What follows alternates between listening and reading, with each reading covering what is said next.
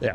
Okay, so for this one, we're going to look at utilizing a descender to climb up a set of ropes, and we're going to use a chest descender to down climb a set of ropes. Okay, so the opposite of what we looked at for our previous one.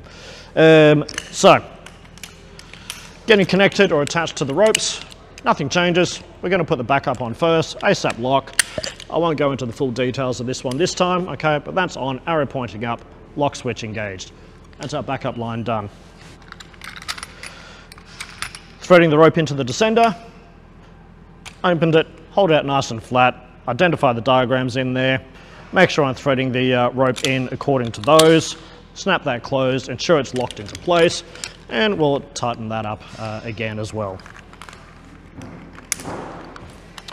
Finally, we're still going to make use of the hand jammer and the foot loop, just to make this whole process a little bit less grunt work. Okay, so that's everything attached. We'll do a final check and verify. Yes, backup's on that rope, descender's on the working line, hand jammer with a foot loop in place, ready to go. Now, emphasis here is being smooth and steady with your motions or with your movement. If you try and jump or throw yourself up and make your motions really jerky, it's just going to be a lot more difficult than it really needs to be. Okay, so tighten that up initially, so I've got some weight on the rope through the descender, and all I'm really doing is that as I stand up in my foot loop, I'm going to hang on to the tail of the rope here, and all I'm going to do is drive the tail up as I stand up as well. Okay, and again, it's just a small movement, it's a smooth movement, just to ensure that that rope travels through.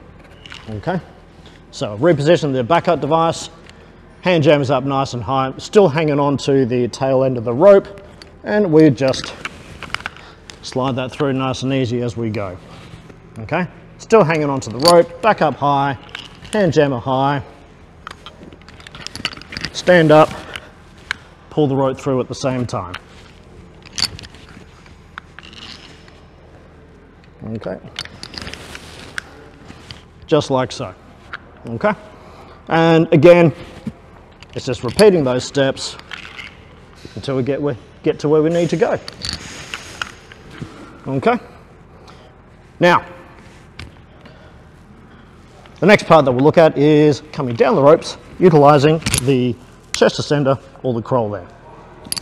Okay, all right, so I've gone up as far as I want to on my descender. What I'm going to do now is change over to my chest descender in order to down climb with that. So, making sure that my backup is high, my hand jammer is high, I'm going to pre-open my chest descender ready to go. Basically what I need to do is stand up in my foot loop, get myself up nice and high so that I can put the rope above my descender into the chest descender, and then I can sit down on that. Okay, as soon as I'm sitting in place on that, then I can go ahead and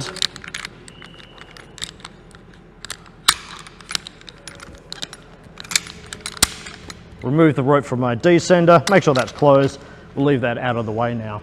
Okay, over to my backup or my device, we'll unlock that, so that's got free travel on the way down now. This time I'm going to leave my hand jammer foot loop in place.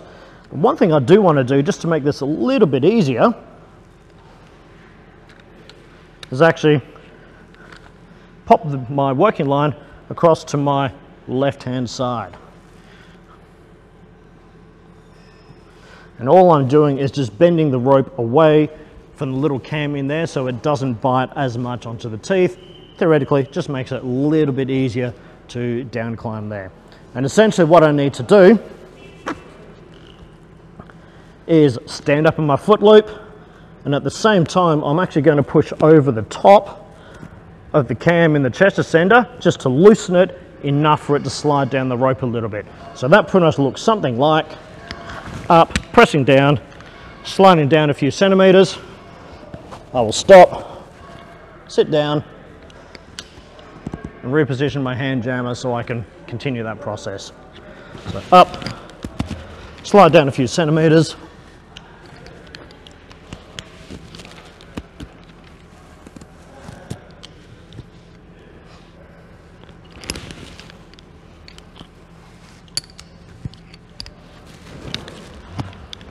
Okay.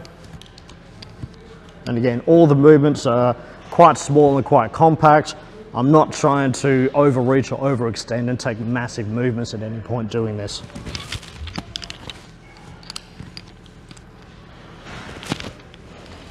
Okay. That is it.